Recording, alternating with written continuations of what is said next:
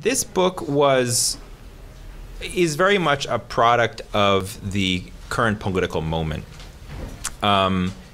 It grew out of what I saw as a need to have a broader historical and geographical perspective on the struggle against fascism and white supremacy, especially in the context of the growth of a kind of new wave of American Antifa organizing. In that way, I call the book a history, theory, and politics on the run. The purpose was to get this information out quickly rather than doing a kind of a decade-long study as professional historians often do. The focus of the book is on Europe and North America, based on over 60 interviews with current and former anti-fascists from 17 different countries. So I myself have a fair amount of organizing experience, but don't have organizing experience in anti-fascist movements. So the purpose of the book is to bring forth the experience and perspectives of people who have in the past and are currently doing this kind of work so that people can compare and contrast what they're doing today.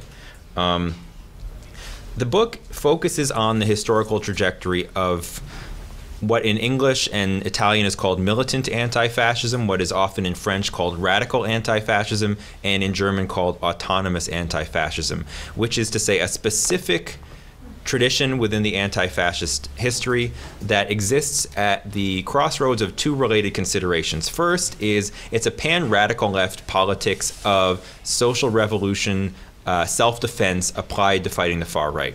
It includes all sorts of socialists and communists and anarchists and leftists. It's an anti-capitalist politics. It's about fighting fascism, but it's also about building a new world and contesting the kind of the claims to sovereignty of the state. Related to that segues into the second part, which is it's a strategy and tactics of direct action. Militant anti-fascists don't turn to the state or the police or courts or legislators to stop the far right. They argue that it's all of our jobs to do it. It has to be community response from the bottom up. And in that way, militant anti-fascism is sort of an implicit or explicit critique of the state as being the safeguard of society. So anti-fascism, there are different schools of anti-fascism. Part of the origin of militant anti-fascism was a kind of debate within the European left, where you had in the post-war period socialist and communist parties that argued for stopping the far right by making it illegal. So in Germany, in Italy, and other countries, efforts to create a new Nazi party or a new fascist party would have been illegal. But moving later into the century, militant anti-fascists argued that the law was insufficient. So in a certain sense, it's kind of a debate within the European left over how to respond to the far right. I think it's important to think of the specific militant anti-fascist tradition and understand its contours and its historical context, but I think also sometimes definitions can be limiting. So in the process of writing the book, when I was thinking what is anti-fascism, I also wanted to think what was fascism? What is fascism? And that's a difficult conversation. Historians have debated what fascism is or is not, but I was influenced by what Ami Césaire had to say about the question when he argued that Nazism to some extent can be understood as European imperialism, colonialism, and genocide brought home to the European continent. That's been evident in a number of ways, from the fact that the Nazis didn't create the first concentration camps. Concentration camps had been built to imprison the indigenous population of the Americas. They were in Cuba, built by the Spanish monarchy in the Boer War and so forth. Nazi eugenics policies were greatly influenced by American eugenics policies and so forth. So if we take that as a point of departure and think of fascism as a specific variant of a global history of white supremacy and authoritarianism and genocide, then we can also think of anti-fascism explicitly understood as such, as just one strain of resistance to white supremacy around the world that goes back to 1492, to the first slave ships, and so forth. So in that way, I think it's important to understand the specific anti-fascist tradition, but also sort of provincialize it within the larger tradition of resistance. Always important to keep in mind. So what I'm going to do now is I'm going to read an excerpt from the book to sort of bring some of this to life a little bit and talk about some conclusions and lessons we can draw from this history and then move forward from there. So the book is organized into chapters. The first three chapters are history of the last century. The fourth chapter is lessons from history for anti-fascists. The fifth chapter is all about free speech. So all of those debates you've been having with your friends, you can turn to chapter 5 and see some ways that anti-fascists have been talking about that. And then chapter 6 is about strategy, tactics, questions of violence, nonviolence, and so forth. So I'm going to read a little bit of the beginning of chapter 2, which is the immediate post-war history. Okay. The image of British Member of Parliament Mavis Tate flickers onto the screen. I, as a Member of Parliament, visited Buchenwald concentration camp with 9 others, she opens. Some people believe that the reports of what happened there are exaggerated. Cut to stacks of emaciated bodies in the back of a truck. No words could exaggerate, Tate clarifies. We saw and we know. A man attempts to shovel out charred skeletons from industrial ovens. The reality was indescribably worse than the pictures, she adds. Finally, she concludes, let no one say these things were never real. When the projection stopped in this small theater in northwest London in 1945, Maurice Beckman and his cousin Harry Rose filed out into the lobby. Newsreels such as this showed the world a sliver of Nazi horror, but it really wasn't until the 1970s that the Holocaust began to be perceived by both scholars and the general public as an historical event of major importance. But for Jews like Beckman and Rose, the horror could not be more palpable. They knew what post-war newsreels did not say, that most of the twisted corpses up on the screen belonged to adoring Jewish daughters, lovingly eccentric Jewish fathers, tough as nails Jewish grandmothers who gave a wry smile every time they recounted surviving the pogroms of their youth. Beckman and Rose didn't need to hear that from Mavis Tate. They were all too aware. They felt sick seeing those bodies like skeletons covered with skin. Both had served in the war, Beckman in the Merchant Marine and Rose in a unit that had fought behind Japanese lines in Burma. As Jewish veterans, Nazism could not have been more personal, and so as they walked home from the theater that day, they could not have been more appalled by what they came upon. A former 18B detainee, and in Britain the 18B detainees were those who had been imprisoned during the war for Nazi sympathies. So they're walking down the street in London in 1945. They come across an 18B detainee up on a platform shouting, "Not enough Jews were burned at Belsen. Not enough Jews were burned at Belsen." "I can't believe it," Rose exclaimed. Still wearing his uniform and medals, he went up to a nearby police officer who just shrugged and walked away. "Well, I'll get the bastard," Rose said, but his cousin held him back, fearing arrest. "But isn't anybody going to do something about this?" Rose exclaimed. Over the next few years, the members and sympathizers of the approximately 14 fascist groups in London waged a campaign against the Jewish population, with posters reading "Jews must go" and "War on the Jews." They attacked people in Jewish neighborhoods, they attempted to burn down synagogues, and they even threw bombs into a union meeting. Not long after holding back his cousin from attacking a fascist speaker, Beckman and 3 of his comrades came across another outdoor fascist meeting, this time organized by the British League of Ex-Servicemen and Women. And it's important to, just as an aside, note that after the war, when the fascists came back, they chose really innocuous names for their groups. They didn't call themselves the British Union of Fascists anymore. They called themselves the British League of Ex-Servicemen and Women, right? So when we're having these conversations, it's always important to not take these groups at face value necessarily. Anyway, that day, Geoffrey Ham, formerly of the British Union of Fascists, was denouncing the, quote, aliens in our midst who profited while our boys fought overseas. The Jewish veterans had enough. This group of 4, which included a former judo expert of the Welsh Guards, a Royal Air Force pilot, Beckman, and another veteran, spread out into the crowd of 60. As the judo expert was pretending to buy copies of the League newspaper, he suddenly smashed together the heads of the 2 fascist stewards, while Beckman and the others toppled the stage, dispersing everyone. Beckman explained that the sheer malevolence of the speaker moved him and his comrades to shut down a post-war fascist meeting for the first time. It would not be the last time. This direct action sparked the formation in March 1946 of the 43 Group, a militant anti-fascist organization composed mainly, though not exclusively, of Jewish British veterans dedicated to shutting down fascism through direct action and pursuing legislation against racist incitement. The 43 Group commando units had several methods of shutting down fascist meetings. If a single member could get through the fascist guards to tip over the platform, the police had a policy of not allowing the fascists to set it up again. So, with that in mind, the group organized units of about a dozen into wedge formations. They would start far back out into the crowd, and at an agreed upon time build up steam so that they could plow through many times their numbers of muscular fascists and knock over the stage.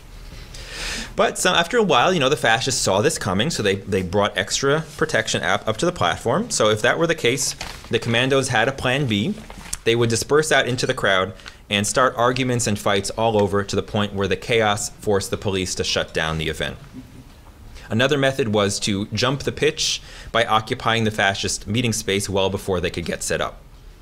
So by the summer of 1946, the 43 group was attacking approximately 6 to 10 fascist meetings a week. We can't gloss over the fact that in London in 1946, there were 6 to 10 fascist meetings a week, which is horrible and something that a lot of people don't know.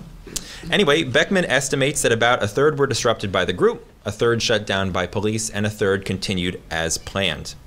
After a while, the 43 group became so successful that locals would join them or even shut down fascist events using similar tactics on their own. With the emergence of the, quote, fucking hard case East End Yids, as the black shirts called them, the, quote, keep your head down and get indoors quickly mentality had gone for good.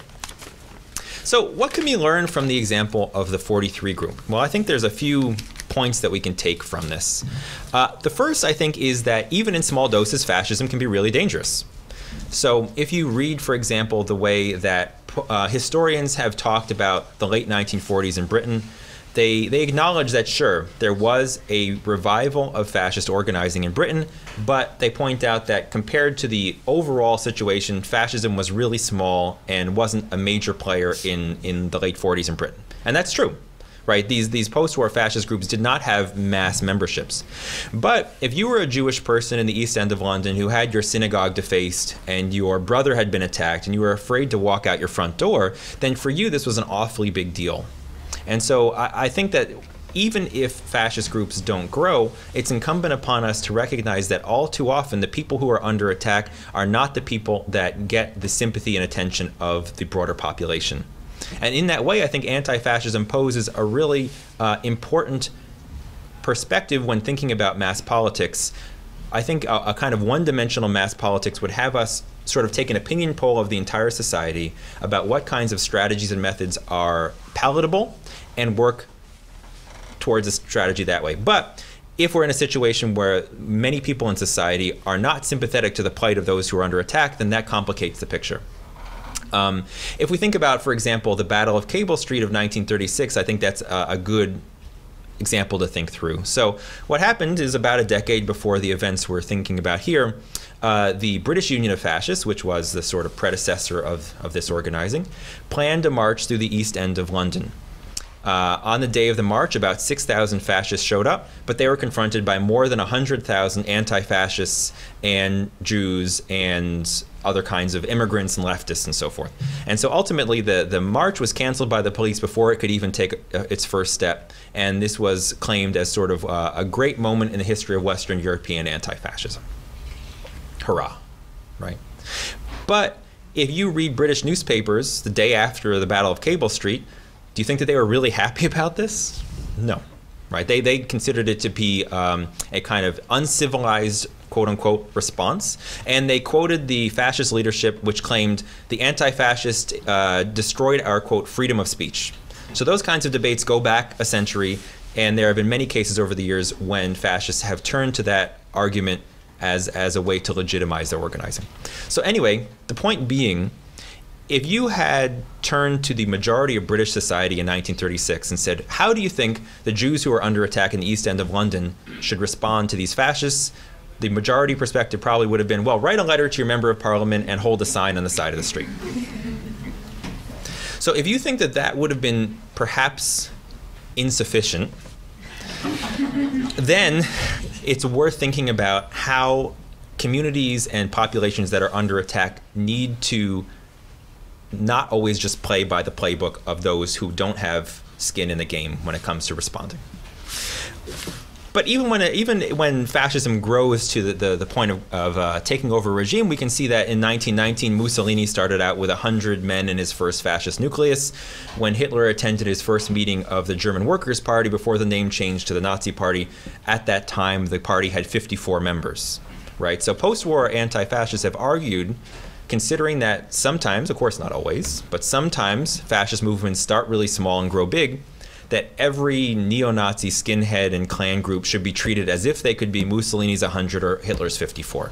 And it's better to treat these more seriously than they arguably merit than less seriously and be wrong. A recent example of that could be the Golden Dawn in Greece, which was a microscopic fascist party for decades, but then after the financial crisis of 2008, balloons to be the third largest party in Greece, fully outfitted with a fascist goon squad that attacks all sorts of people they deem undesirable.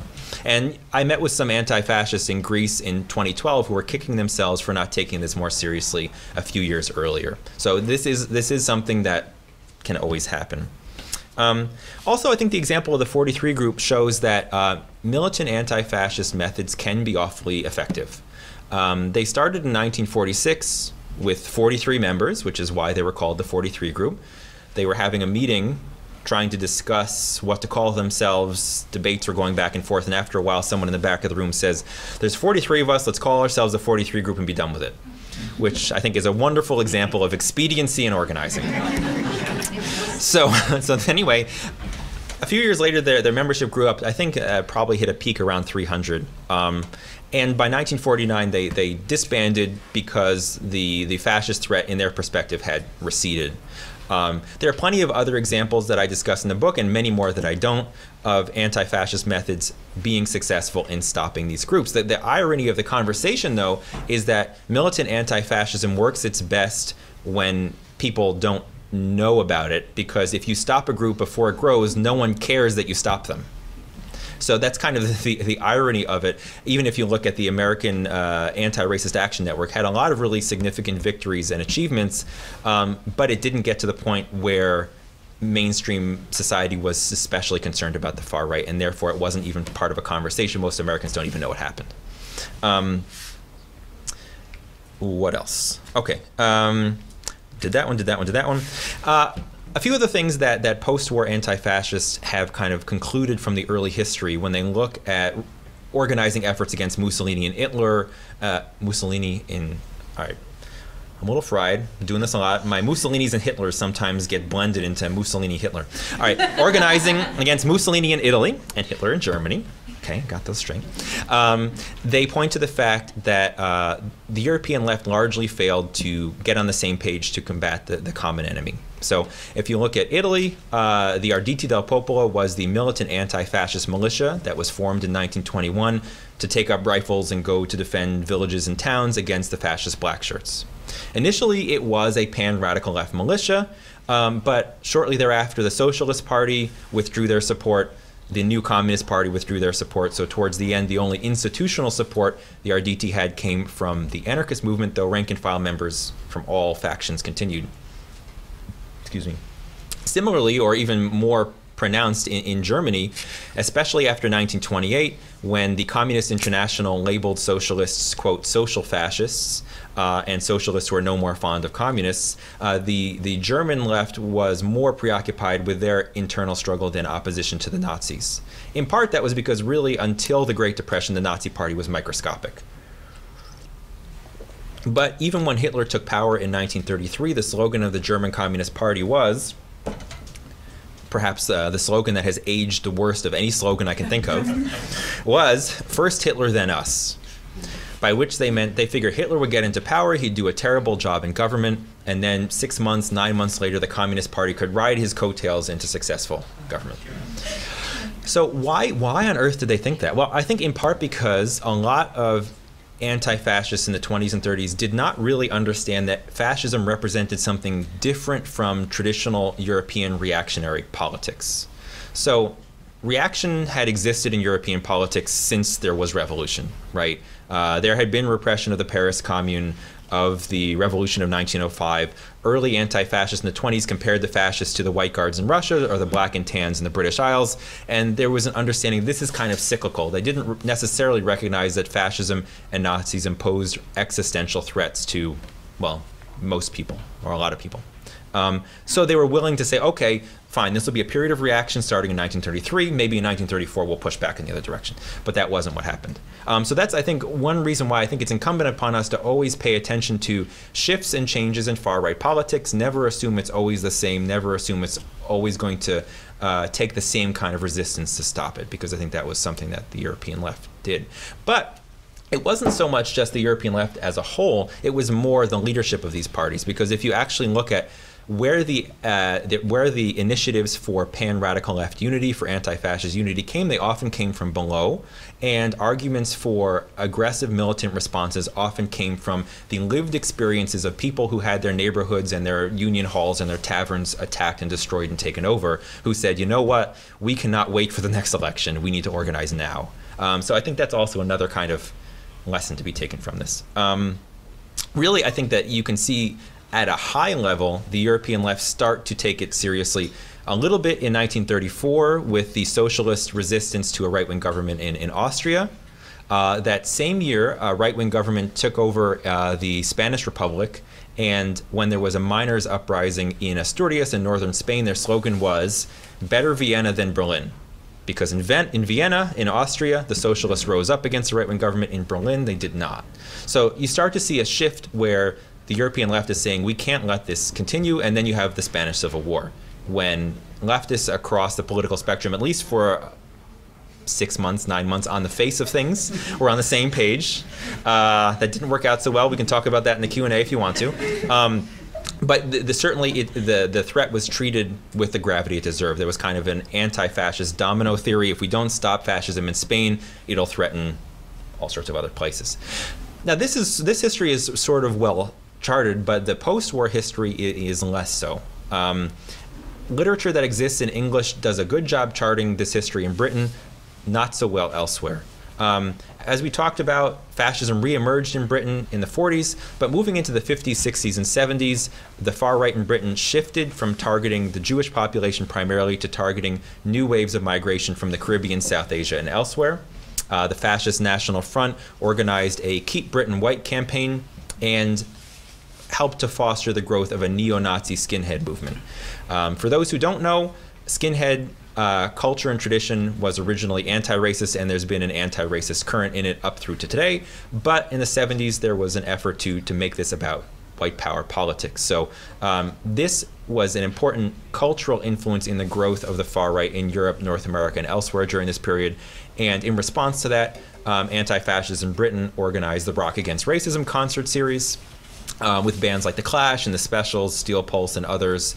And historians of music credited Rock Against Racism with being the first time that white British society as a whole came into sustained contact with Jamaican music, which I think is an interesting thing to point out. Similar developments were happening on the continent, but as I mentioned at the outset, under different circumstances. So in Britain, the far right was essentially allowed to reorganize right off the bat. And in that way, the militant anti-fascist tradition in Britain from the 1920s to the present is largely unbroken. You can trace the individuals and groups each generation through. It was a little different in continental Europe, where the governments that emerged out of the ashes of World War II established themselves as officially anti-fascist institutions. That was true in the East and in the West. Even the original name for the Berlin Wall was the Anti-Fascist Defensive Barrier. If you're curious why that was, that you can make a note of that for the Q&A, but I'm not going to get into that here. And so the idea was that the governments weren't going to allow this to happen, again, by making it illegal. That had mixed results. But by the 70s, 80s, and 90s, in different countries, a far-right presence had re-emerged. In Germany, especially around the fall of the Berlin Wall, a neo-Nazi skinhead movement, to some extent influenced by developments in Britain, started to attempt to burn down refugee centers and attack all sorts of people. A member of the American Olympic bobsled team was assaulted. Amnesty International issued a report condemning the inactivity of the German government. And so the response to that on the street was largely done by the autonomous movement and their transition into an autonomous anti-fascist movement. Some of these groups in the late 80s and 90s were actually organized by Turkish migrants for self-defense. And you can see in some of the early periodicals, the texts were in German and Turkish. So that's where you have the origin of the Black Bloc tactic. Black Bloc is not an organization or a group. It is a street tactic of people who carry out militant activities under a kind of veil of anonymity by dressing uniformly in black and covering their faces. We can talk about that more later if you're interested, but it grew out of that period. And I think really in post-war European anti-fascism, the two kind of most influential trajectories would be the British and the German. If we go over to the case of the United States, certainly we can think we ought to recognize that the peoples of the Americas have been no stranger to resisting white supremacy or domination. When we think of when fascism started, some have argued for seeing maybe the KKK as the first proto-fascist formation. And if you are sympathetic to that, then certainly anti-Klan resistance could be considered a kind of anti-fascism. Likewise, looking at groups like the Black Panthers, the American Indian Movement, talking about the fascism of police occupation, of colonialism and so forth, we can talk about it through there. But in terms of those who were explicitly influenced by the specifically militant anti-fascist tradition, you can pretty much start with Anti-Racist Action, which formed in the late 1980s and grew in the 90s to be a network with hundreds of chapters and thousands of members across North America. They developed 4 points of unity, which I think are helpful to think through the politics of what this is about. The first was we go where they go. So an argument for always having a counter-protest, always having a response when the far right mobilizes. This may be out of order, but that doesn't matter. We don't turn to the police or the state to stop the far right. So that's a key tenet to this politics, arguing for popular resistance, not trusting the state or the police. A defense of reproductive rights, because some of what anti-racist action did was to show up at abortion clinics and defend reproductive rights from what they considered to be Christian fascists, and non-sectarian defense of all anti-fascists, so a pan-radical left politics. But you can see that within those points of unity, there's a lot of room for people from all sorts of perspectives to get on board, and so that helped it grow and really establish itself as an important youth culture, pushing back against the far-right presence in the punk scene and other alternative cultures. Anti-racist action groups went to schools and did popular educational events and participated in Palestine solidarity campaigns and did a wide variety of organizing. They were influenced by the example of anti-fascist action in Britain, but chose to label themselves anti-racist action because they thought that language worked better in the context of the US. And what's interesting is I'm sure there are some folks in the audience who are well-versed in recent anti-fascist developments and are familiar with the two main symbols of anti-fascism, the one being the 3 arrows, the other being the 2 flags. And we can talk about where they came from if people are curious, but looking at anti-racist action periodicals from the 90s, it's striking to see they're not there. They weren't really symbols that were used by ARA in the 90s too much. You can really see their use growing from the greater awareness that American anti-fascists had of the European history, but specifically the German history, starting in the late 2000s into the early 2010s, when you start to have groups calling themselves not necessarily ARA, but Antifa, like Rose City Antifa in Portland, NYC Antifa, and so forth. A similar change happened in Britain around the same time.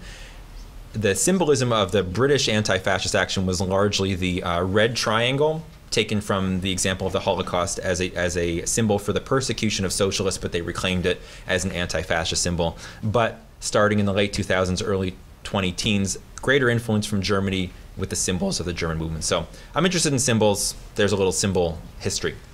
I'm going to say a few more things and then we'll open it up. How are we doing? Is Grace around? How are we doing on time? All right. Yeah, okay. All right, I'll say a few more things and then we'll take like 1 or 2 and then we'll open it. All right, so when I speak to journalists, which I have done, about this topic, they're like, oh, I'm interested in learning about anti-fascism, but they're really only interested in masks and violence and masks. So what I try to explain is that the militant anti-fascist tradition has a broad range of organizational forms and looks and histories, and there is no one box to put it into. This was brought home to me by some comments made to me by an anti-fascist from Madrid named Daniel, or Daniel, who explained that in his perspective there are two faces of anti-fascism, and he said we must never forget either face. The first is that which stops the organizing of the far right, prevents them from embedding themselves in communities, normalizing their heinous ideas, becoming legitimate in any way.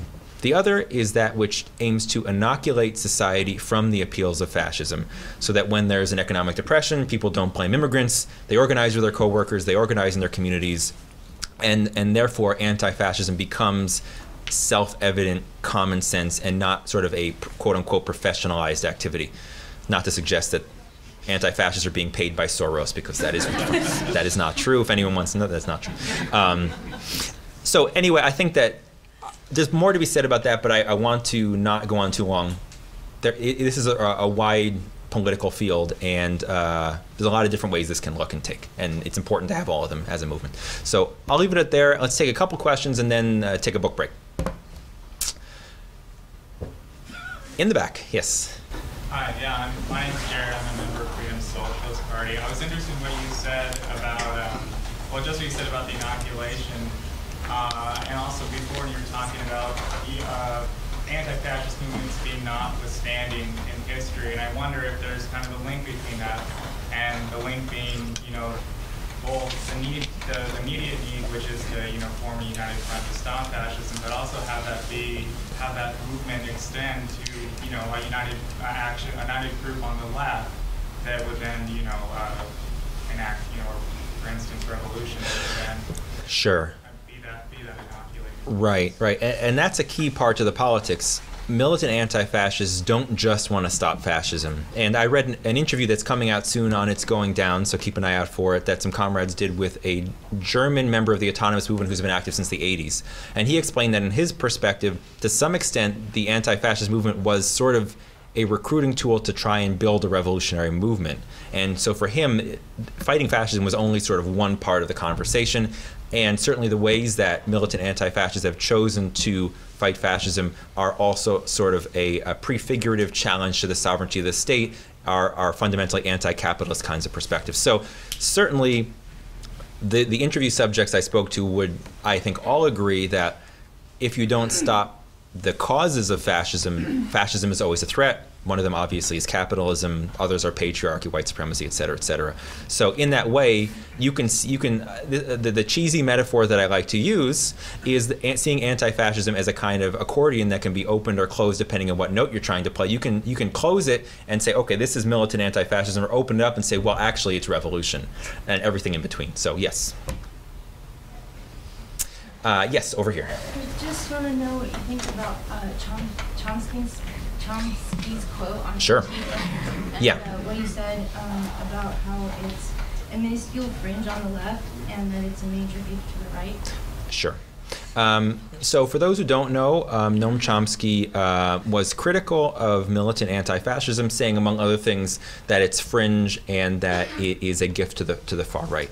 I love Noam Chomsky. It gives me no pleasure to disagree with Noam Chomsky, but I disagree with Noam Chomsky. Just to say a few things, there is actually a fairly substantive historical track record of militant anti-fascist organizing working. He did not make reference to that. I think that's one place to start, is that we can have a legitimate conversation on the pros and cons of different forms of politics, but it should be in reference to what's actually happened. So I'm not sure his familiarity with that history, but that history is relevant. In that history is all sorts of examples of the far right not being too happy about Antifa. Even today, we can see that the far right go to great lengths to prevent anti-fascists from finding out where their events are, who their identities are, so they don't get doxxed, from organizing self-defense. And so if they're really psyched about being doxxed and shut down, why would they bother? They'd say, here we are, come shut us down.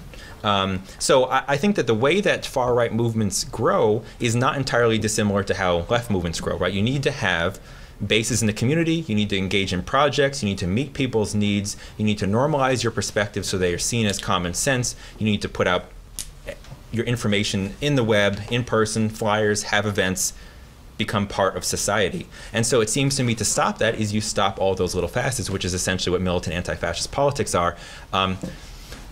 it's no panacea. It's not like this organizing strategy always works, because no organizing strategy always works. But I think that as a whole, it has a strong legacy, and I don't know of a better way to stop these people than to stop them. Has there always been a critique of this strategy? There's always been a critique of every strategy. But certainly, the main conversation in the European left was, do we stop them, quote unquote, respectably by making it illegal and then basically turning it to the police to stop them? Or do we organize to shut them down ourselves? Or there have been some that have argued for both. I would think that he would know the history. I don't know what he does or does not know, but I do know that in his quotes he hasn't referenced that history. So, how about we do a book break, Grace? Yeah. All right, let's just take 5 minutes. So for people who want to pick up the book, shameless plug for acquiring my book, and then we will reconvene. Did you want to? Oh, yeah. Yeah. I was just wondering if there are significant differences between both fascist and anti-fascist organizing, like in the U.S. and Europe. Okay, and maybe great. what one or two of those might be. Yeah, sure. So certainly there have been, the cultural milieu is one thing to talk about. So I mean, to be Antifa in Europe often has a very strong cultural component, connected to football, connected to music. There are plenty of people who identify as such, who don't necessarily do organizing, but will show up to a demo or think of themselves as such in the context of pushing fascists out of football scenes and so forth. There is a growing component of that in the U.S. There are anti-fascist supporters groups at many different MLS teams and so forth. The music component goes back farther, certainly in the punk scene of the 80s and 90s, but that's sort of like, as a slightly different kind of connotation that's often missed in the conversation, is that it's also kind of a cultural marker. The other thing is, I keep coming back to this, but I think it's really interesting to understand, is that militant anti-fascism is sort of one side of a debate within the left in Europe about how to respond to these things. And so you have a situation where this, like, the state in Germany is, we are anti-fascist. So there's a contestation over who are the anti-fascists in a way that the American government does not claim to be anti-fascist, doesn't even know what that really means. So I spoke to one anti-fascist who was organizing in Germany, and he explained to me that for him and his comrades, it was important to, going back to sort of the question over here, always put forth a kind of revolutionary anti-capitalist critique while they did their anti-fascist work, because if they didn't, they'd essentially be just sort of mirroring the perspective of the government and therefore not really kind of advancing a broader struggle. That's a consideration that doesn't really exist here. And also, I mean, the question of free speech becomes very different, because if you have governments that are making it illegal for these groups to organize, then it changes the whole conversation about speech. In the Anglo-American tradition, that's a different kind of orientation than in those other countries. Those are a few things that come to mind along those lines. And then just to comment quickly on kind of far-right organizing, there has been a greater influence of the kind of identitarian French New Right on American far-right organizing. So Richard Spencer with the alt-right in that was influenced by this kind of European perspective of, in short, taking a page out of kind of struggles for national liberation by portraying white people and whiteness as kind of one demographic with its own claim to rights the same as other demographics, and trying to shift from the kind of outwardly white supremacist rhetoric to a more explicitly white nationalist but still white supremacist rhetoric. So there's been sort of some of those influences as well. Yes? Yeah, some of this sounds like the things that I've seen in going all the way back to the anti-war movement 40 plus years ago, where you would have a mass march organized by a large coalition, and then you would have some people who wanted to break off and maybe dress differently or like smash windows, or do more, in their mind, more militant action. Right. Yeah. And the usual way of, and I saw something very similar here in June 10th, when we had a very good march against the Islamophobic groups at City Hall, and it was like 100 times larger than the alt-right people. Sure. But I could see that was going on was you had the neo-fascists deliberately moving in, trying to push into that march and start fights. So it reminded me of the fact that when you have someone who is a fascist, he's not afraid of being punched in the face. They want to be punched in the face because now they want they should take and be punched, and then that justifies their victimhood. Understood. So the way this was dealt with, the anti-war and the civil rights movement was you always would get the people who are physically strong and brave to be your martial force, and you would recruit people who were more militant to be marshals. Sure. And they would protect the group against attacks from the right, but also sometimes attacks from Maoists. The Maoists would try to seize the stage or something like that. So, and there was a lot of tragedies. You had the group that was militant communists who left New York, where they had a kind of reputation of mixing it up, not with fascists, but with liberals and other progressives. And they went to North Carolina, and they were marching with slogans like "Death to the Klan." Well, the Klan said no death to you and killed like Greensboro, sure. So it was not a successful tactic to try that, and in fact, some people were victimized. Okay. So I'd like to compliment people who are brave enough to be able to mix it up, but I would suggest always do it with a defensive formulation. Understood. Don't talk about free speech at all. Just be there when people need to be defended. Okay. And the other thing is that they are. You always are going to be infiltrated.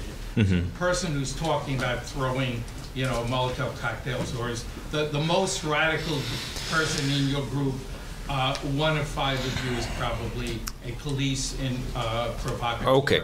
This is a tactic that has hundreds of years. Indeed. Police, Indeed. Tactics. Okay. Back to the Russian. Right. So 3 things there to address. The first is the kind of post-war militancy, which you're entirely right to sort of mark the continuity, that I think that there's something to be said for a kind of shift in the global north, or at least the not the Eastern Bloc's different conversation, but about a kind of street militancy that existed with a certain leeway for militancy that you can see with the Days of Rage, that you can see with May '68, and that the militant anti-fascist tradition is part of this and grows out of this, is a part of the same conversation. All sorts of examples. Another thing to comment on is certainly you're right that when you organize against the far right, there is a good chance they're going to attack you. They do that, and we can there's all sorts of ways to respond to that. But I think that certainly being ready for self-defense is important. I think you're right about that. But I'm not convinced that the media always recognizes the difference between offense and defense.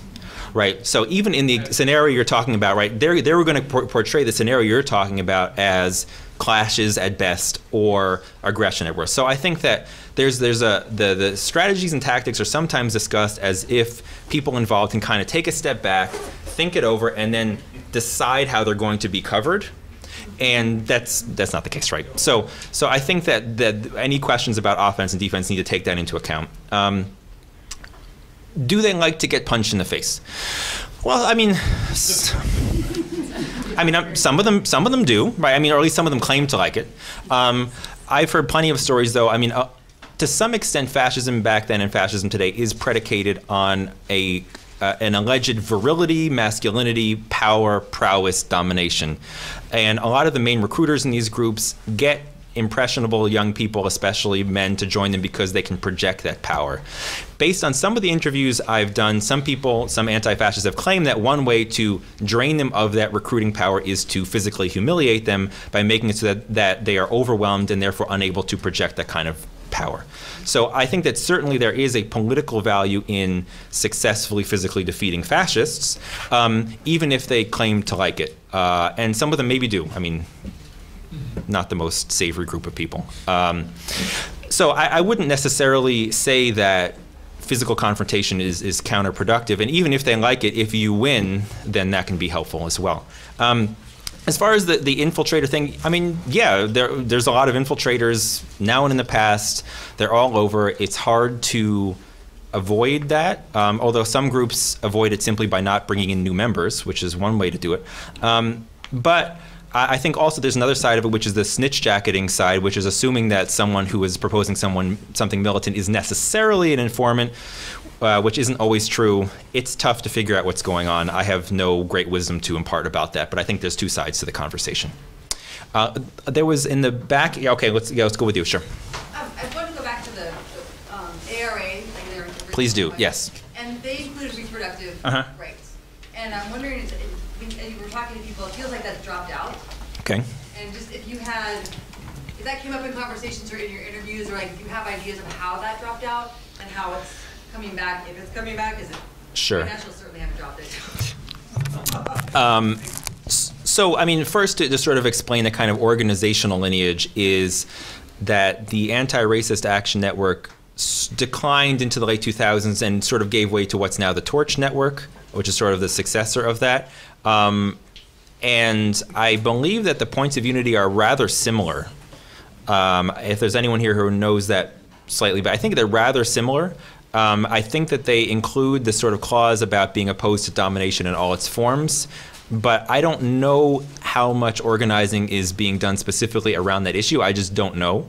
But I do know that there is a flexible interpretation and a focus on feminist and gender issues that a lot of groups have. But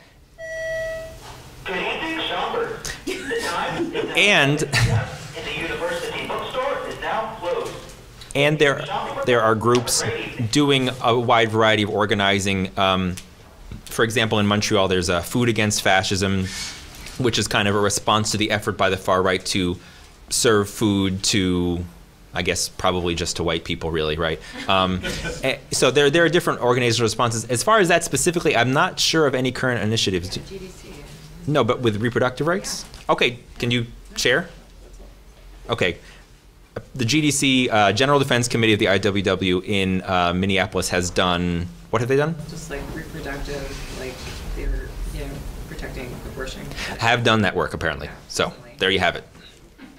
But it's good to do, and other groups should do it too. Yes.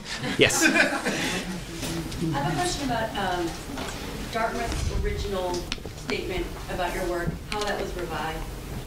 What kind of your experience? What happened with that? And how tenured faculty can support contingent faculty who Great. might not have a best-selling book and beyond, Yeah, for sure. Yeah, okay, so just to give the background for people who aren't familiar, and there are open seats if people want to sit down, go right ahead.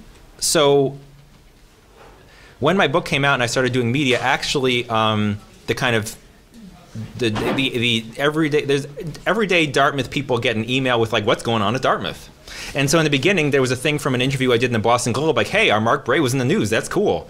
But after I was on Meet the Press, the trolls came out and contacted the president of the college, and Campus Reform, which is like a Breitbart for kids, reached out to the president, and he gave a comment very quickly without talking to me or talking to my department or looking into my work at all, condemning what he called quote-unquote violent protests, taking it out of context, et cetera, et cetera. And that sort of was picked up by Breitbart and Fox News, and all the death threats came in and everything, and it became a situation.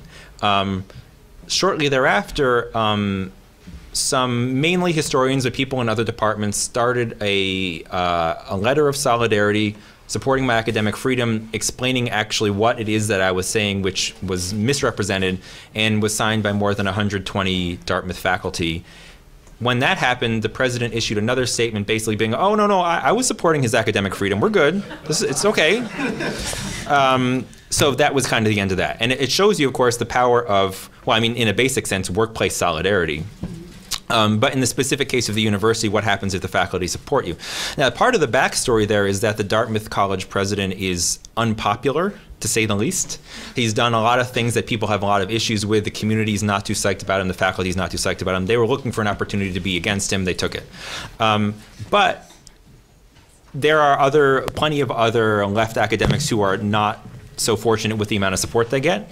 And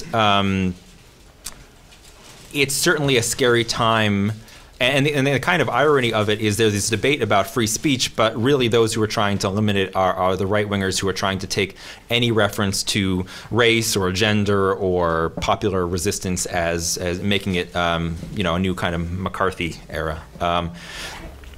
Certainly, I think workplace solidarity is important. I think also in a broader sense, I think it's worthwhile for us to not simply fall back on a kind of neutral, classically liberal interpretation of free speech, but actually to put forward politics and values and say, you know what, these kinds of statements that, you know, George Ciccarello Marr's comments about, you know, the deadliness of white masculinity, that is a legitimate comment to make, and that this is backed by a lot of research and a lot of evidence, and that talking about anti-fascism is a legitimate political tradition, historical legacy, and it's tough, but we need to support each other. Certainly, I'm an adjunct, and so certainly the president rushed to his statement more than he probably would have if I were a tenured faculty, and that's part of the conversation as well. And really, I think for me, a lot of this points back to labor issues in the university. Yeah, thank you for that. Okay, lots of hands. Well, let's go in the back here with you, and then we'll work this way. You had mentioned previously about some of the different subcultures, like the punk scene and the football scene. Sure.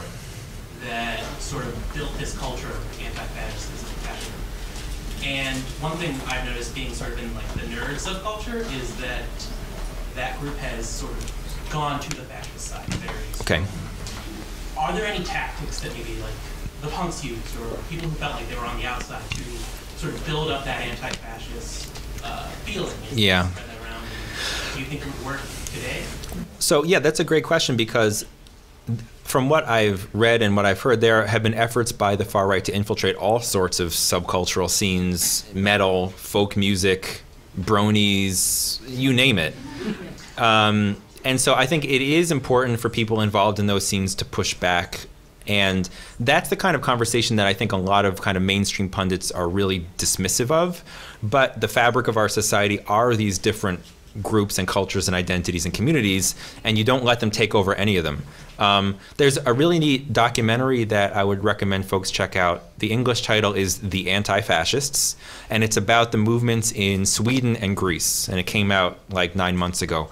And they've got this interview with this Greek anti-fascist who gives his 3 theses on anti-fascism, and one of them is you don't let them solidify themselves in any kind of community.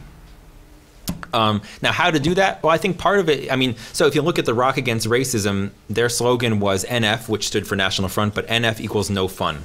And I think that's sort of like a foundational way of kind of thinking about it in terms of pushing back and making it, taking whatever the values are of the community and trying to emphasize that they don't stand for those values and that they're against those values, and that, you know, you're not cool if you are down with them. As far as any specific community, that's going to look different, but I think seeing it as a cultural struggle is part of it. Yeah, but please do kick them out of there, wherever there is. Yeah. Yeah. So you mentioned before that, you know, you can track kind of like individuals and groups over generations, like, you know, in terms of like far right or fascist recruitment, like, is there anything new under the sun? Are there things that are unique to kind of our current historical political moment, or is it the same mechanisms in a different context like that? Yes and no. I mean, I think some of the fundamental things have continued, but I mean, certainly, so the efforts to try to make the far right respectable are not entirely new, but not entirely old, right? So like David Duke tried to go from being the Klan leader who wore the robes to the Klan leader who wore the suit to get into office. You know, there have been efforts earlier on. I interviewed Daryl Lamont Jenkins from One People's Project, he's someone who's been monitoring the far right for a long time. In his opinion, a real crucial turning point towards the kind of mainstreaming of the far right was the growth of the Minutemen around 2004, and that was a situation where the far right had an entryway into something that had kind of a mainstream connection to it around pushing back against immigration and fostering xenophobia. The notion of the alt-right is an attempt to try and put aside neo-Nazi skinheads, Klan robes, make it respectable, middle class, all these are in quotes, intellectual, et cetera, et cetera. And so certainly, right, efforts to push back against that have to try to tear off the veneer. To some extent, I think that happened after Charlottesville. It's really tragic that it took Heather Heyer's death and all that conflict for some people to be like, wait, these are just Nazis. But it kind of did take that, and I hope that it'll stick. On the other hand, though, I think it is worth recognizing that efforts to make far-right politics seem respectable make it so that the ways to fight them can sometimes be different. Certainly, I discussed that the most in Chapter 3 of the book, mainly in the context of Europe, where there have been far-right parties that have grown very popular over the last few years. The Front National in France and the Party for Freedom in the Netherlands. There's all sorts of examples. To some extent, that has caused certain anti-fascist groups to shift their orientation, to dissolve, to focus on different kinds of politics, because when these parties are massive, they're in parliament, they have support from all sorts of demographics of society, you can't just push them off the streets. Which is not to say that you can't also push them off the streets, but you can't just push them off the streets. And so in that way, you know, it requires a broader conversation and really a broader working class movement of resistance. So to some extent, some new, some old. Yeah. Let's go in the back. Yeah. I read the book and enjoyed it. I was Thank you. disappointed in one way that there was no mention of the Blues Brothers. Okay, sorry. But I imagine you've met a lot of criticism of it, but one piece that I read in particular was written by Diane Johnstone, and I wondered... Is that the Counterpunch one? Yes. Okay, yeah. And I wondered if, maybe you'd respond to it elsewhere, but I wondered what your response to that was. To be honest, I haven't read it. There was just so much going on at the time, and...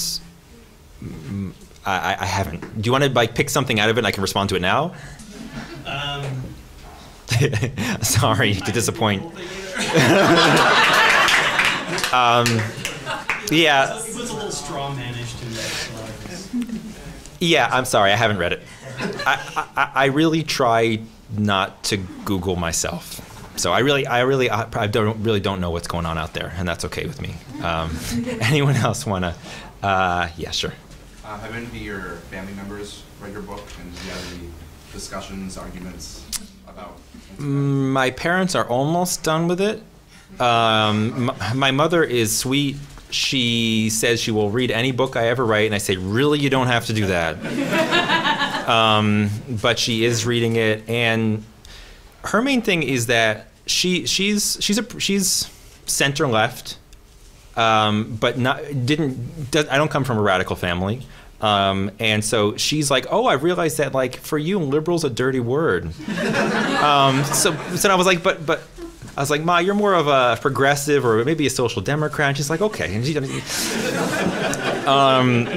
so that, I don't know. My parents aren't of the same politics as me, but like are supportive, and that's pretty cool. So okay, let's go over here. Inside of like contemporary anti-fascist struggle, at least in the U.S., the thing that I see and encounter constantly is this concept of optics.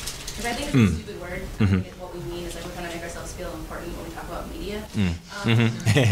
But there's a continual conversation about the necessity of no platform with the fact that no platform is terrifying. And the way in which that tactic and that angle is often pretty alienating to kind of the center left. Okay. And there's this constant battle back and forth of being like, is this tactic worthwhile if it's going to seem marginal, and marginalize the participants, but gets the job done in terms of no platform? Great question. Is Yeah. there a historical precedent for there being a necessity to have popular opinion upon like behind you? I haven't found one where I can say like, yes, these fascists were beat because everyone hated them, like in the same way that the people who were actively opposing them did. Great. So the first thing is I think it is somewhat useful to sort of disaggregate the concept of no platform from any necessary method of enforcing it. I imagine you'd agree, right? So there are all sorts of ways to deny fascists a platform. Even the poop protest out in California, where people brought their dogs' poop and laid it where the fascists were going to get set up, essentially deprived the fascists of a platform. All of the pressure that was brought to bear on like the web servers and forums that hosted the far right after Charlottesville, that's a deprival of platforms. There's all sorts of ways to do it. One of them, though, is to physically stop them from having a platform in the way that, for example, the 43 group did in the example of the Battle of Cable Street. Those are sort of physical platform denial examples. That, of course, is really what we're talking about, right? Are the examples that get that kind of popular attention. But I think it's worth thinking through, like, why is it that people loved the poop protest? Well, not everyone did, right? But it was sort of like a liberal feel-good moment. It's like, yeah, just bring your dog poop. Now, that, of course, I mean, if we're talking about the question of free speech conversations, that's no different from physically shutting them down as far as I can tell when it comes to questions of speech. So I think but that's not really where we're going with this question, right? So the broader question is as I think you correctly criticized it, the language of optics, which I think, yes, is a way to make it seem more thought out than it really, and the question of popular politics. I don't think there's any trans-historical universal connection between the two. I think there are times when, yeah, popular society will support militant anti-fascist tactics. There are times when they won't. I spoke to one anti-fascist from Barcelona who said something interesting, and this does not apply to how all anti-fascists think of it, but I think it's a useful point of departure for this issue, is he said, and I was a little surprised at first to hear, he said, I don't care if people hate anti-fascists, because when we do what we do and it works, that's fine. People can hate anti-fascists, because when I take off my mask, I'm a union organizer. The people that I organize with love me. My community loves me. I build over here, and I destroy over here, essentially. And so for him, he was emphasizing that not all politics need to be done in the same container. And if you get the job done and you destroy fascism, then you can sort of like leave all the baggage of that over there and do work elsewhere. Now, that is one way of looking at it. That is neither right nor wrong. It's a contextual, it's how you look at it. But another way of looking at it, I think, is to really try to make the argument, right? People, I think, sometimes assume that popular perspectives are fixed, but they're not. And so even if you look at, like, so an example of it kind of going in the other direction would be the Netherlands. From what I've been told, people in the 90s were maybe if they didn't necessarily love what anti-fascists did, they had enough of a recent memory of the Holocaust and World War II to say, okay, if you're punching a Nazi, he is a Nazi, fine. But apparently this shifted after the murder of Pim Fortuyn, who was this like demagogue radio personality who was killed by some kind of an animal rights activist. And that shifted popular perspective about questions of no platforming and speech and violence. It can also shift in the other direction. I think that there have been important shifts even over the last 6 months after Charlottesville, that this has been debated in the public, that there are perspectives about shutting these people down that are more sympathetic or taken more seriously. I think that reasonable people can disagree about how to shut down fascists, but the argument for stopping them, for no platforming them, is something that I think we just need to push, even if it's difficult.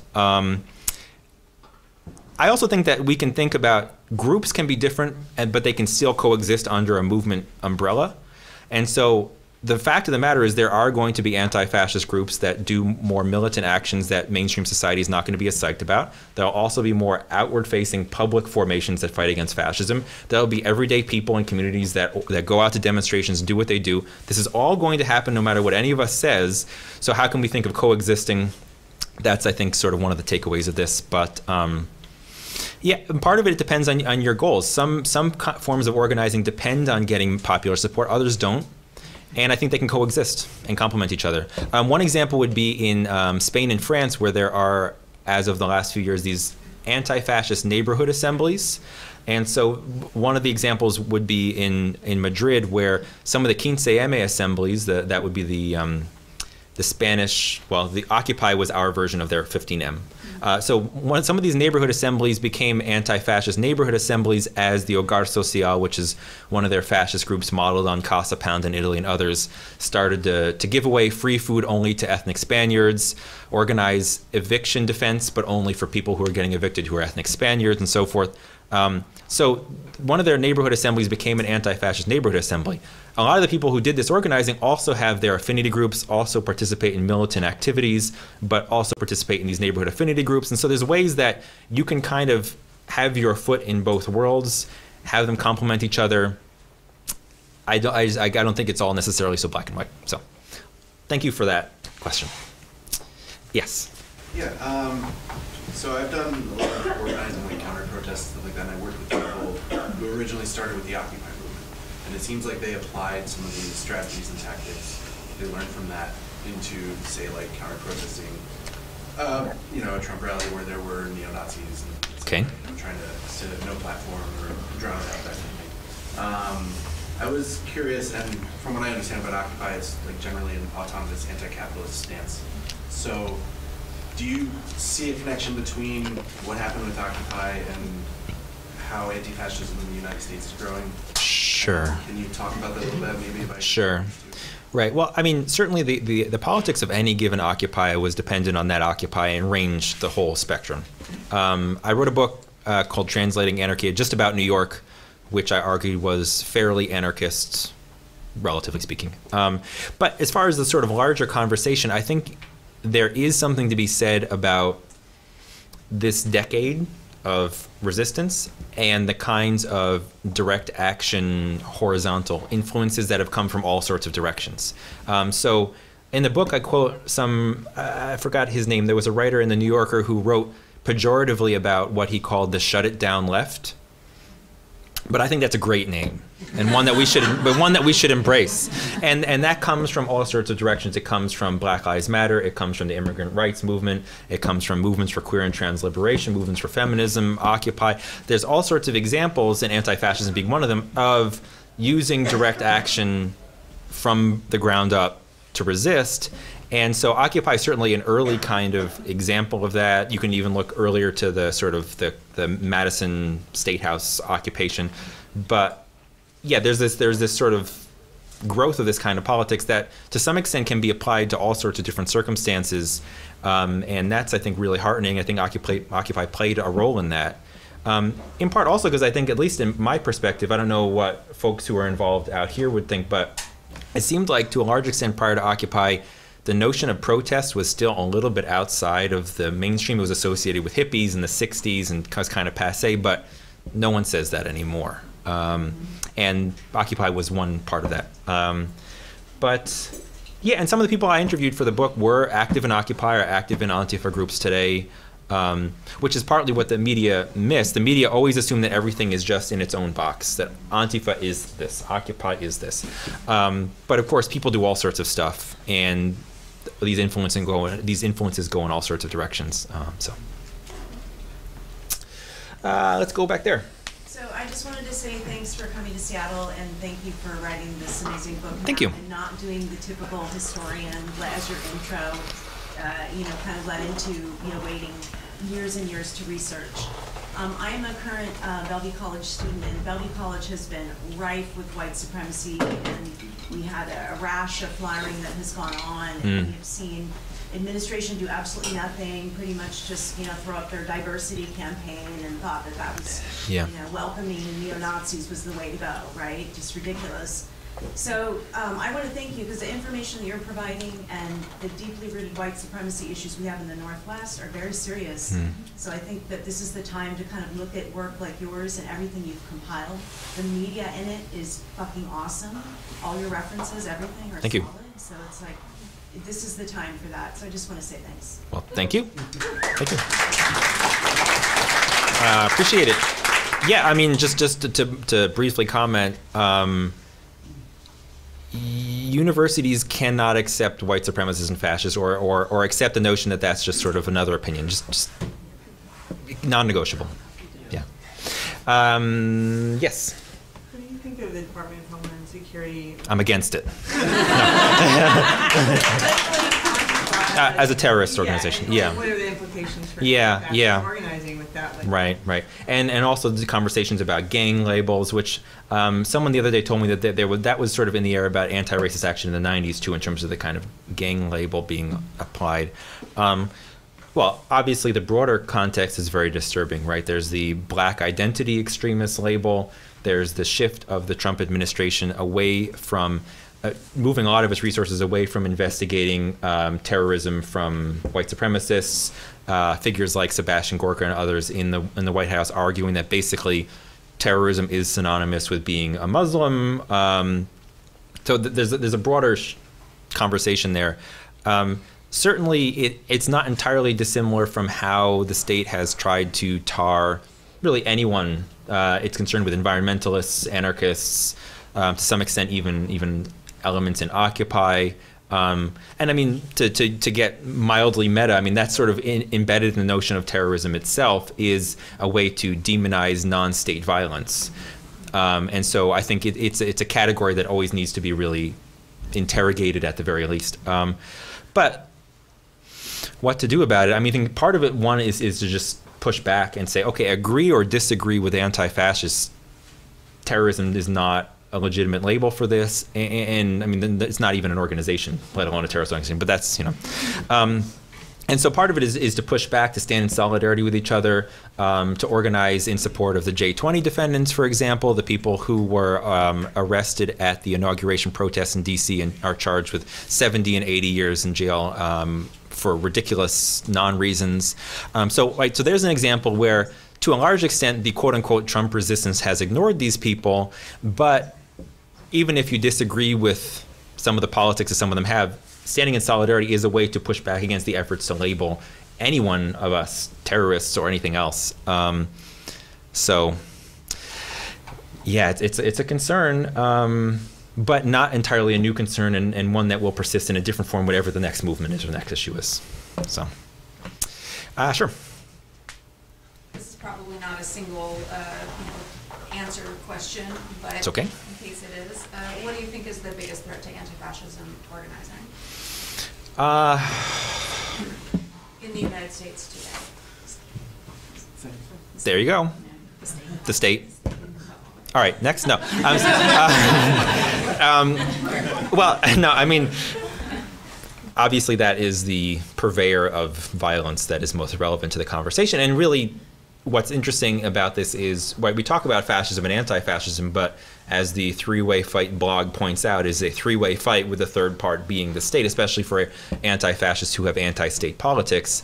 And a lot of times, even in the Battle of Cable Street, right, the battle was really between anti-fascists and the police. So it brings into the question the role of the police and the state in this. Militant anti-fascists are very critical of both. And so, yeah, that's basically going back to the terrorism question. That's really the dynamic going on here, and can also be kind of segued into the, like, okay, you can talk about American Vanguard or Richard Spencer like fascists, but you can also talk about the influences of fascism on all sorts of politics, and think of it not just as a specific defined entity, but as a kind of influence that weaves its way into all sorts of things. I interviewed some anti-fascists from a group in Bordeaux in France called Pavé Brûlant, or Burning Pavement, and they organize against the far right where they live. They have a campaign going on against some identitarians who are doing an anti-halal campaign under the guise of being pro-animal rights, which is, well, but that's an example, right? That also, some of the far right will do Islamophobic campaigns under the guise of being pro-LGBTQ. There's all these examples of trying to take things that are of the left and use it, right? White supremacists have also done that against kosher food in the same way. So they do this organizing against the explicit far-right groups, but they also claim that from their perspective, all political parties in France are to some extent fascistic, as they saw it. And that's especially, I think, an important way of looking at it in a country that has so much Islamophobia even on the left. Right? So that's another way of looking at it too, which I think has to be part of the conversation as well, is not just what are these small groups doing, but how do their ideas influence all sorts of conversations and discourses and policies. And then in that sense, we're talking about the state, we're talking about capitalism. And that's kind of the payoff to this is to some extent, you know, the discourse gets so bogged down in these specific anti-fascists, these specific fascists, but really that's sort of an entryway into talking about the bigger picture. So. You mentioned particular, like the role of Islamophobia in far-right organizing, and I was wondering if your book touches on, if you have any comments on Antifa associations with fighting against ISIS. Mm-hmm, Is that, yeah. Has that in any ways, is that complicated that in any way? Well, I don't know. I mean, it's possible, but I don't know of anyone who considers fighting ISIS to be Islamophobic. I think that people of good faith realize that that's not what Islam's about, right? But to just sort of elaborate on the background, certainly perhaps the most dramatic, explicitly anti-fascist struggle going on right now is in the context of the Rojava Revolution, where people from the region and people from around the world have journeyed to help the egalitarian socialist revolution underway in Kurdistan fight back against the Turkish state, against ISIS, against all sorts of enemies on all sides. Some of those folks I know from Occupy Wall Street in New York. One of the folks I know, unfortunately, died in the struggle. Far too many have died in the struggle. But I interviewed some of those folks for the book, and they emphasized that the people involved in the struggle, no matter where they're from, essentially see this as an anti-fascist struggle. There's a lot of anti-fascist imagery. There's all sorts of photos of, German and other anti-fascist flags being hung, and some of the groups have names that are harken back to the Spanish Revolution. So, I mean, certainly that's a dynamic in anti-fascism that is completely ignored by the media. And is, I think, an important counterpoint to the argument that anti-fascist politics can always be nonviolent. I don't know what the nonviolent way out of fighting ISIS is, or fighting Hitler would have been. So I think that's an important, that can't be ignored. So people who don't know about that should read about it. All right, I'm going to take you in the back, but I'm going to check in with Grace on how we're doing on time. Well, the store's closed. Yeah. All right. So I'm going to take the question in the back, and then who else wants to get in before we move to book signing, saying goodnight, moving on? All right. So let's do 1, 2, and then we'll wrap it up. So go ahead in the back. So I have kind of a twofold question. Part of it related Shoot. to the optics question. Yeah. So you kind of touched on it, but there's been a lot of talk and TED Talks and people discussing sort of engaging the other since the election. Okay, right. Sort of a matter of survival for many of us, with our friends and family, but also in trying in popular politics or such to keep people on the right side at least of things getting worse and things like that. So I'm wondering your idea on engaging the other, and particularly as it relates to more at-risk or marginal viewpoints that aren't necessarily so much hate, where they're on board with taking down people in a bigoted way, in a violent manner, so much as people who might get there. So trying to be more sort of inclusive, I guess, and wherever, and that line is so muddy, it's difficult. But and then also kind of related, this is sort of a politics 101 comment, I think, but sure. How we're in this political spectrum, kind of the fascist and like the Mussolini and Hitler sort of extremes, how they kind of come around because the political spectrum is a circle in the end.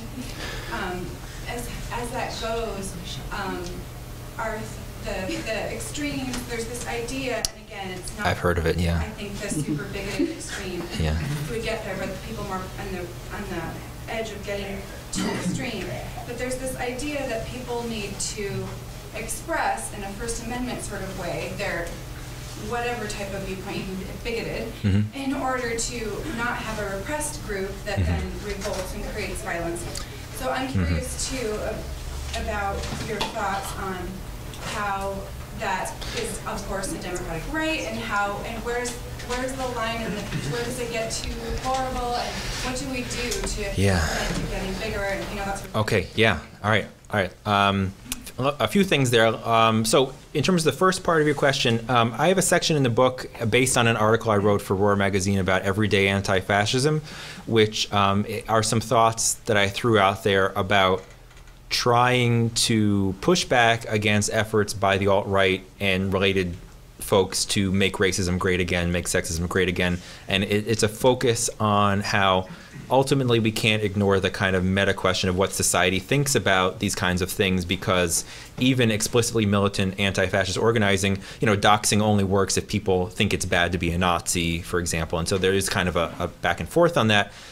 I always think of a debate that emerged in the German communist movement in the early 30s around the slogan, which I can't remember the exact slogan, but it was something to the effect of smash a Nazi wherever you see him. Something like that. What? Nazis off small. Okay, so there you go. And there, so on the one hand is, okay, whenever you see someone who's affiliated with a Nazi party, confront them. The other argument is, no, we need to win them over. And, well, I mean, I think there's something to both of them, right? I mean, because you do want to win people over who are on the fence. Fascism grows when people who are susceptible to it see the right as being better able to meet their needs than the left, right? So there is a popular politics component to it, but there is also a confrontation component to it. I don't think that either is inherently right as contextual, and to some extent you want to do both, I guess, right? Somehow. But in the context of the kind of Trump moment, I was really alarmed at the response of a lot of like white intellectuals to Trump's victory, which was to try and find every way possible to focus on sympathizing with racist people who supported Trump and putting that kind of consideration over the consideration of the people who are going to suffer and who are suffering, right? So I think that certainly, right, we need to build movements that can organize those who have been only the subject of the disdain of the liberal establishment. That involves organizing in rural areas, for example. Groups like Redneck Revolt have focused on that in interesting ways. But on the other hand, also recognize that at a certain point, if people choose to take substantive actions to promote white supremacist policies, then they are putting themselves in an antagonistic position with people who are suffering, and resistance is legitimate. So, I think it's a delicate balance, and there is no right or wrong to it. It's a matter of context, but I think both need to be taken into account. Now, the extremism question, I disagree with the extremism paradigm. I think that the notion that at the far left and far right they become the same isn't correct, in my opinion, in part because it's a paradigm that grows out of the assumption that what we think of as the center is the center of politics. So it normalizes your kind of centrist, classically liberal perspectives, and by portraying everything that's outside of it as an extreme, it normalizes the center. I always like to think of the example of the politics of the early Soviet Union. When there was a right deviation, there was a left deviation, there were those in the center. So even in the context of politics that most Americans would find extremist, there was a spectrum. If you read literature on Spanish anarchism, a lot of historians talk about the anarcho-syndicalists as like the moderates of the anarchist movement. Everyone always wants to make an extremes out of, so all is to say, I'm not a fan of the spectrum model of politics. Certainly anti-fascists and fascists are generally illiberal insofar as they are not of the center, but apart from that, differ in everything else. So I don't think that's a useful paradigm. It also relates to sort of a Cold War tendency to try to equate the Soviet Union and Nazi Germany through the paradigm of totalitarianism as a way to justify the Cold War struggle. It's very historically contextualized framework. I don't remember any. Does that pretty much cover most of the things that? I guess just I sort of put like two topics in one. The other piece of that one was if there's not a voice made available to folks in the First Amendment. Yeah. Okay, right. Yeah, I knew there was something else there. I couldn't remember it. So the argument that if you shut down fascists, they will be frustrated and therefore more dangerous to grow. Well, we can look at how fascist and far-right movements grow. There have been, unfortunately, plenty of them. How they grow is well documented. You can read any of these histories or current events about how Casa Pound or Golden Dawn grow. I don't know of any examples of simply being shut down, therefore leading to them growing. the ways that they grow are pretty self-evident. They embed themselves in communities. They meet people's needs. The Golden Dawn will give out free food to ethnic Greeks in the context of a economic downturn. People like that. The welfare state's falling apart. They'll turn to that. They play into sort of, you know, xenophobic and racist societal perspectives. They embed themselves in football culture, in martial arts culture. So fascism succeeds when it makes its perspectives about race or about nation or about gender or about sexuality seem natural and eternal and gets people to believe that. The key is to not let any of that seem natural or eternal, because none of it is. So to me, understanding the politics of how they grow should dictate strategies for stopping that. And so you can key in on all these different dynamics and look at the way that the tiki torch wielding Nazis dressed in khakis because they wanted college students to see them, or white college students, to see themselves in that.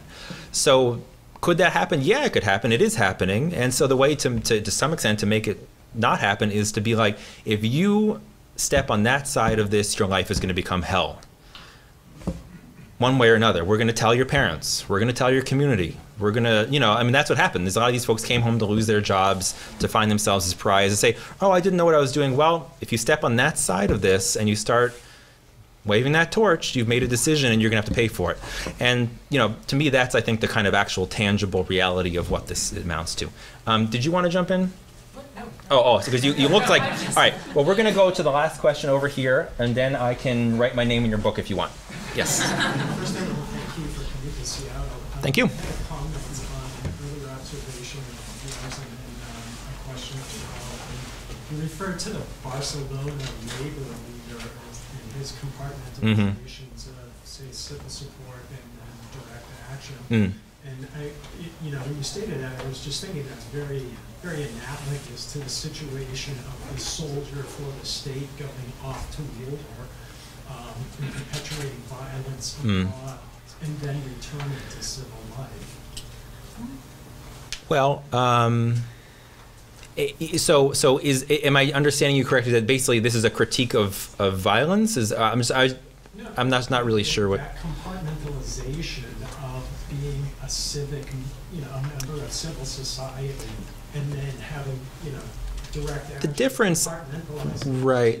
Historically, you see that the soldier who goes off to fight for the state will then return to civil society and have those. I understand. I think the differences are, one, that part of the point he was making was that people don't know that he's both, or at least most people don't know. And so in that way, it compartmentalizes in the way that people, you know, soldiers, you know. And the other thing is, like, it's not a this then that, but sort of a, well, what's going on this month? Well, there's a strike this month, but there's a far-right demonstration next month, and it's more of a kind of fluid situation. And also, I think that a lot of the anti-fascists I spoke to, especially those who are involved in the labor movement, see anti-fascism as a labor struggle, and for them it's not necessarily so black and white, but thank you for that. Okay, so I'm going to wrap it up there, and thank you for coming out. Thank you, Grace. Thank you to the bookshop. Have a good night.